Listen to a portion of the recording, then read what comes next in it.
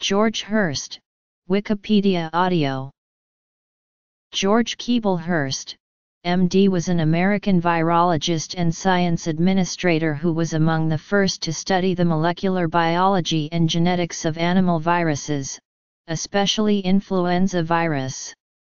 He directed the Public Health Research Institute in New York City, and was also the founding editor-in-chief of Virology, the first English-language journal to focus on viruses. He is particularly known for inventing the hemagglutination assay, a simple method for quantifying viruses, and adapting it into the hemagglutination inhibition assay, which measures virus-specific antibodies in serum. He was the first to discover that viruses can contain enzymes, and the first to propose that virus genomes can consist of discontinuous segments. The New York Times described him as a pioneer in molecular virology. Hirst was born in Eau Claire, Wisconsin, USA, but his family soon moved to Lewistown, Montana.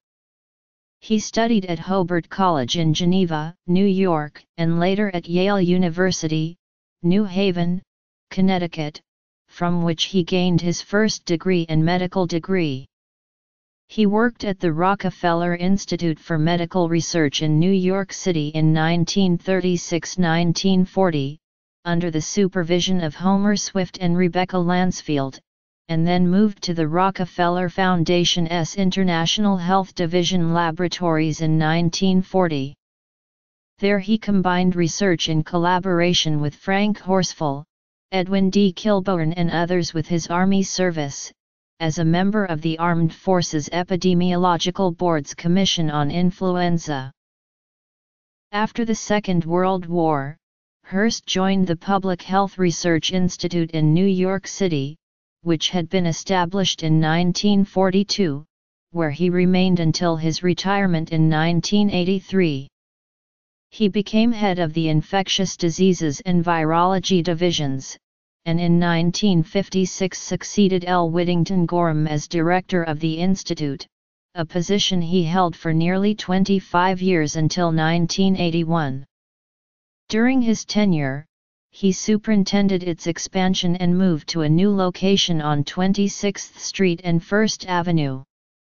He also held a teaching position at the New York University School of Medicine. Education and career. Hirst's earliest research, in the 1930s, was on bacteria, including pneumococci and streptococci, in collaboration with Lansfield and others.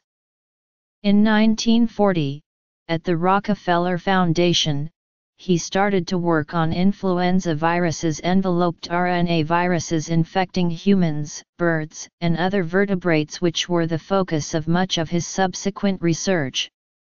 Human influenza virus had first been isolated just a few years earlier. Later, Hirst also studied other vertebrate RNA viruses, including poliovirus, mumps, and Newcastle disease virus. Although viruses had been shown to infect animals in 1898, research on animal viruses was much less advanced in the 1940s and 1950s than that on plant viruses and bacteriophages, which were easier to handle experimentally. In 1941, Hirst discovered that adding influenza virus particles to red blood cells caused them to agglutinate or stick together, forming a lattice, a phenomenon called hemagglutination. Hemagglutination provided a convenient method of diagnosing influenza in the laboratory, which had previously been performed by cultivating the virus in ferrets.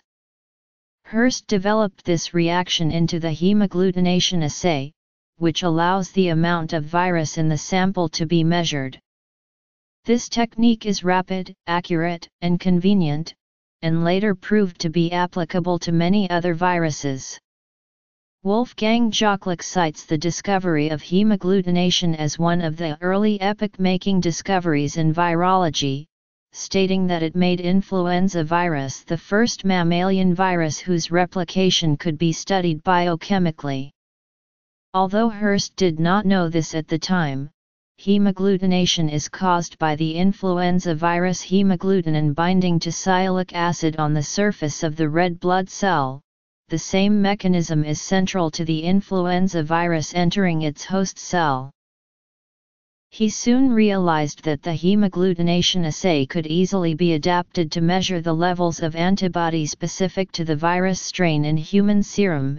Any antibodies present bind to the influenza virus particles, prevent them from cross-linking red blood cells and so inhibit hemagglutination.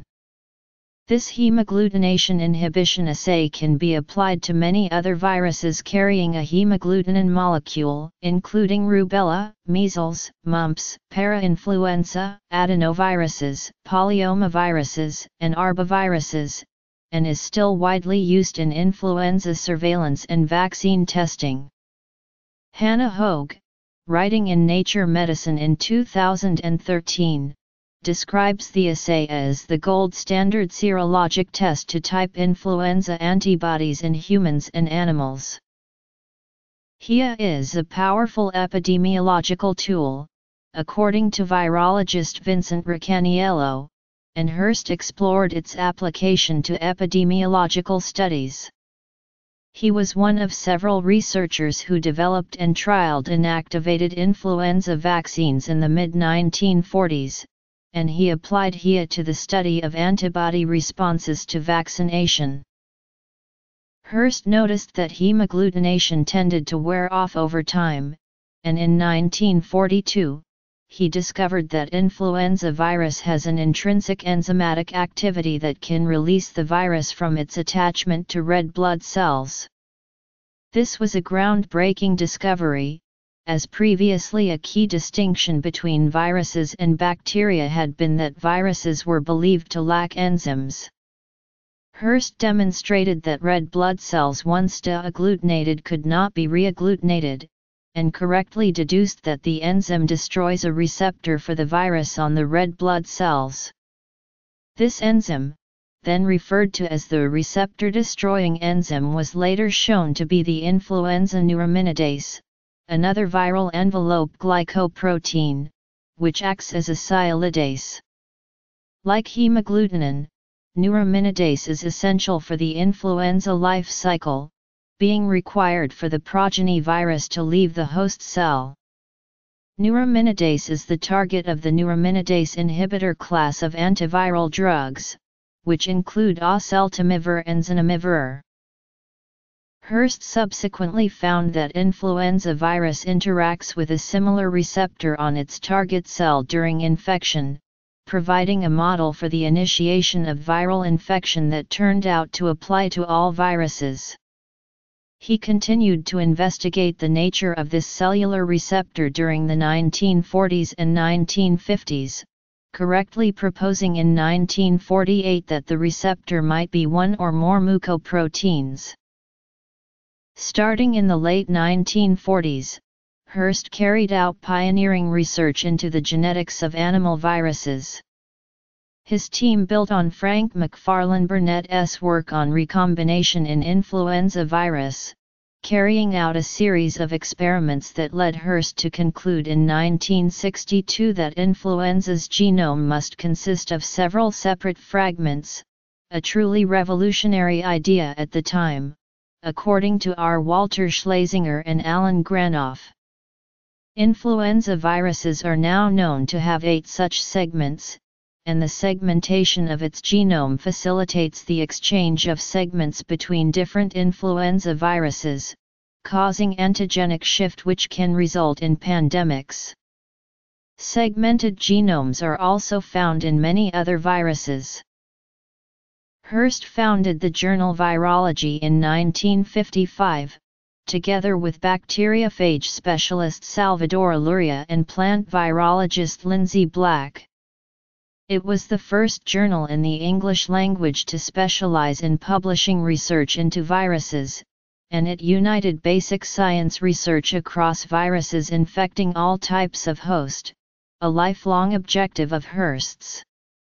The founding editor-in-chief, he headed up the journal for 21 years, until 1975. On his retirement, he was praised by his co-editors. The discipline of virology owes him a large debt of gratitude for the clear vision, unfailing sense of fairness and uncompromising dedication to scientific excellence with which he guided virology through the first 21 years of its existence. His hand at the helm will be sorely missed, but he has defined the journal's objectives and established its style. Research. Hirst gave the 1948 Harvey Lecture of the New York Academy of Medicine on the topic of the nature of hemagglutination by viruses and, in 1961, the inaugural Pfizer Lecture in Virology at the Institute of Virology in Glasgow, UK, on development of virology as an independent science. In 1966, he was elected to membership of the National Academy of Sciences and in 1975, to the American Academy of Arts and Sciences. He was awarded the Academy Medal of the New York Academy of Medicine for distinguished contributions in biomedical science in 1975. His colleague Edwin Kilbourne described Hirst as a scientist's scientist, a virologist's virologist with an incredible variety of expertise and an insatiable curiosity, who pursued the underlying explanation for his experimental findings with tenacity. According to Kilbourne, he was a very private person who did not seek publicity. His non-scientific pursuits included music. He was both a musician and a musicologist, gardening, and the appreciation of nature. Hirst married Charlotte Hart in 1937, and the couple had 4 sons and a daughter. In retirement he moved to Palo Alto, California. His wife predeceased him in 1990. Hemagglutination. Hemagglutination inhibition and vaccination. Neuraminidase and the virus receptor. Segmented influenza genome. Virology Journal. Awards and honors. Character and personal life. Key papers. Sources.